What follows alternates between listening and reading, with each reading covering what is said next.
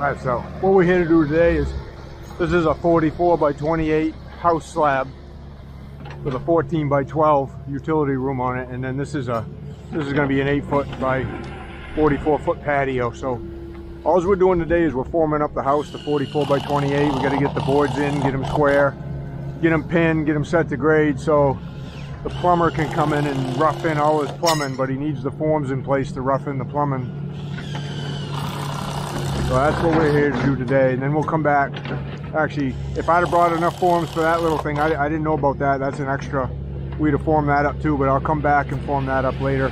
Then we'll get all the house poured, and then we'll do the patio afterwards.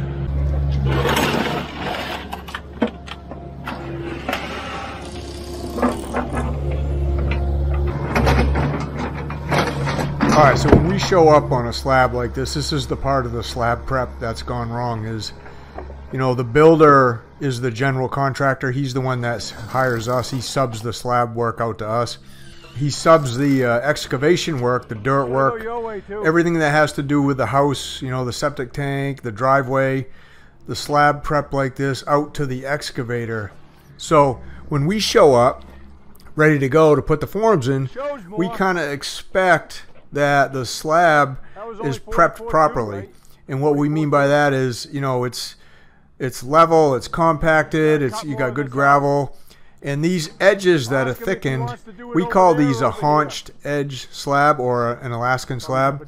I know a lot of you guys call them grade beams, but in Maine, you know, this is basically just a haunched slab. We do a ton of these. So the edges are thickened to 12 inches, but the slab rolls up to 6 inches, you know, on the flat part. You can see where he's got that dirt all compacted. So today, you know, we roll in, get our forms off, get them all screwed together like we need to, put them in place, but the haunches, the outside edges of the haunches are the exact same width as the slab needs to be. So there's no room to put our forms in. Our forms are going to hit the dirt on the outside that's really not dug out.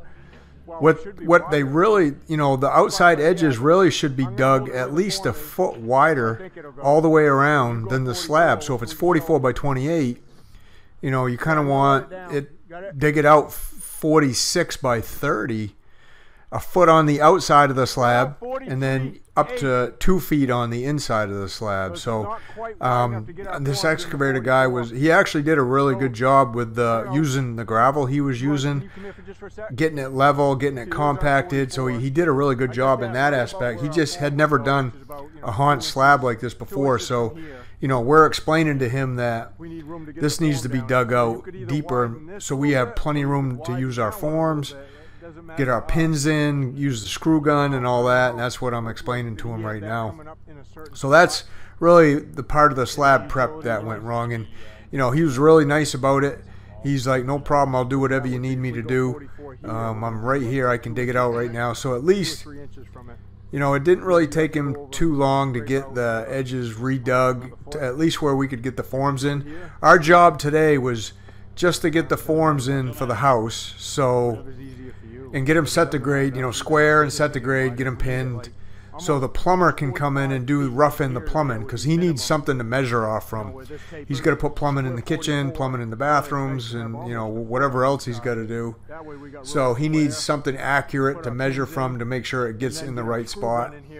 That's why we need to put the forms up. And then, so once the plumbing goes in, then the builder comes back and he puts down his styrofoam, and they're putting radiant heat in this, so they'll have the heating guy come in, lay the radiant heat tube in, and then we come back after that. I mean, that could be a week or 2 weeks from now that all gets done.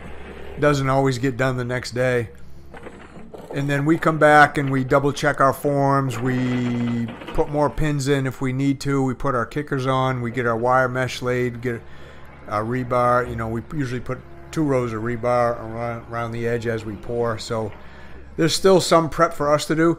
And another thing, this little side thing, this 12 by 14 you see over there on the left, that was another thing I wasn't prepared for today. I didn't know that was all ready to go. We just were told, hey, come form the house up so the plumber could get here and do his thing. Well, I mean, it would have been nice. I didn't even bring enough forms to do that. So anyway, we ended up just getting the house formed. and then came back a couple days later and formed up the little 12 by 14 utility room there on the side. The utility area really didn't have any other plumbing in it other than those 2 pipes you see right there, so that wasn't as big a deal. But you know, as you can see, we're here waiting right now as the excavator's over there digging that haunch over there a little bit wider so we can get our forms in. Normally we'll get this banged out in no time, but so now we're just going to measure everything out. That's a 44-foot form right there. When we form up whether it's a house slab or a garage slab, you know, we like to have our forms just a little bit longer than the actual dimensions. That way, when we go to screw the corners together, it gives us something to screw into. You can see I got 44, 2.5 there. So it gives me plenty of room to get my other board butted into that one and get it screwed in. But that was really all the part of the prep that was going wrong. The gravel this guy used was like a 1-inch minus gravel. It packed really, really good. It's going to be a really good sub base for this. There was a lot of ledge under this area right here. That's why they didn't put any type of foundation or a frost wall in. They couldn't get it in. There was too much ledge. So they decided just to go with a house slab. We do a ton of these slabs, really. I mean, a lot of people build on slabs here in Maine. They just basically don't want the basement. They don't need it. They don't want it. They just want a one-level house, simple, and that's basically what it is. So we do a ton of these. We're going to get the frame of it formed up, and then we'll go measure out for our squares. So we're just double checking the lengths on these, making sure we have the exact lengths that we need, getting everything screwed together, making sure it's going to fit in here after we square it, because sometimes when they dig out those haunches, they're not perfectly square where they need to be, and you know, it's a lot easier to square up a slab with forms like this with boards than it is just to square up pins in a dirt. And we've shown up to jobs and the haunches aren't anywhere near square, and we might have 1.5 feet of haunch dug on the inside on one side, then 6 inches on the other. So we're going to make sure. He's going to hang around and just wait till we get everything squared up. That's basically how we get our forms screwed together. We use these deck screws with a T25 screw head on them. We used to use nails years ago, but we found that we can use these screws, I mean, I don't know, multiple times, 5 to 10 times. And it's just a lot easier to strip too. You're not kind of tugging and pulling on a nail. Whenever we used to use double-headed 16D nails, and whenever you pull them out, they would always bend, so you're pretty much just throwing them away after the first use. So we're getting our square now. We're just going our diagonals. We want to try to get the exact same measurement diagonal to diagonal, and that's how we square things. We've never had a problem with something being out of square doing it this way, as long as we're careful pulling the tape. Pulling the tape the same, you know, both ways, and then getting our corners right where they need to be, and then we'll pin our corners, make sure the corners don't move. 3/4 of an inch. So if it's not perfectly square, like this one was out about 2 inches when we first measured it, all we got to do is slide the form, you know, one way or another, half the distance it's out. So if it's out 2 inches, I only really need to slide it an inch one way or the other. 52 feet, 1/4 inch. And then that's going to get us to where we need to be. So that's basically how we square things. So it didn't end up being too bad. And now here I am. I'm going to pin that corner tight. I don't want the corners to move after we get it square. If they do seem like they're moving, then we'll just recheck it and make sure they're still square. But those metal stakes we use, we got 18-inch ones, we got 24-inch ones, we got 36-inch ones.